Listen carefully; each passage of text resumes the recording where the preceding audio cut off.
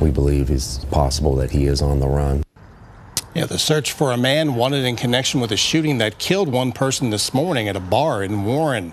The city has identified him. We'll show you it coming up. But the city also says it wants the bar to close and has been talking with the owner about it. Good evening. I'm Dave Sess. Lindsay's off.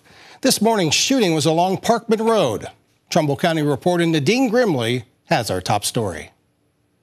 Police continue searching for Zaa-Von Hameed. Hameed is facing a murder charge stemming from an early morning shooting at the ParkPlace 24 Tavern on Parkman Road in Warren.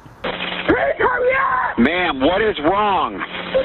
Somebody has got shot, so we need an ambulance right now. It happened around 2 a.m. Monday. When officers arrived, they found Nathaniel Bradley dead on the floor. Our hearts go out to that young man's family. It's very disheartening to hear that there was a shooting, a violent incident that left a family with one loss of life. Investigators say Bradley and Hameed were fighting prior to the shooting, although at this point it's unknown what the fight was about. There was a spat between the two.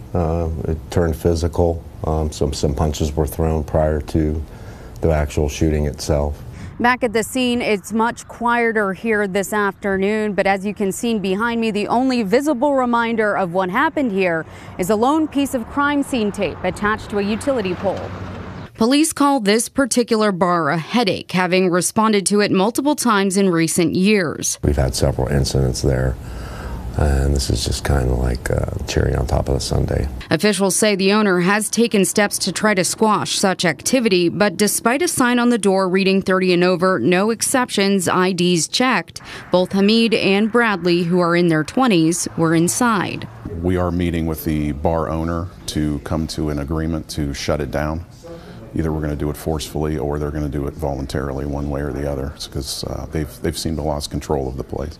As for Hameed, investigators say he should be considered armed and dangerous, so if you see him, call police. In Warren, Nadine Grimley, WKBN 27 First News. Hi everyone, I'm Lindsay Watson. Thanks for watching the WKBN 27 First News YouTube channel. If you want more video news, subscribe to our channel. And don't forget to download the WKBN 27 First News app for breaking news alerts.